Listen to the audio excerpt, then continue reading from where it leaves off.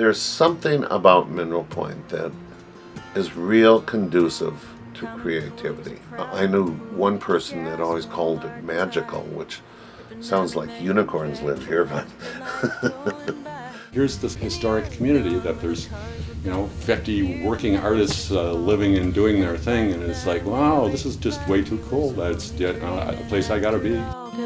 This is an ordinary town, and the prophet stands apart. This is an ordinary town, and we brook no wayward heart in every highway. So many people look at this, it should have been bulldozed. You destroy these buildings, you destroy a connection.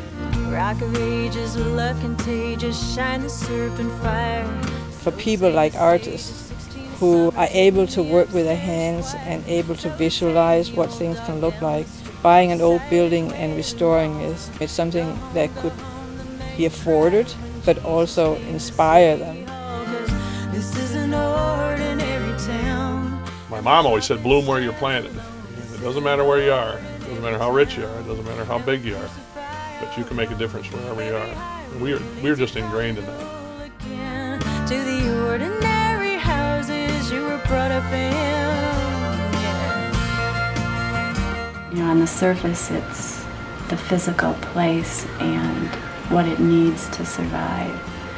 And as you peel that back, I think what happens is you start catching the Mineral Point bug, and you just look at the world in a different way.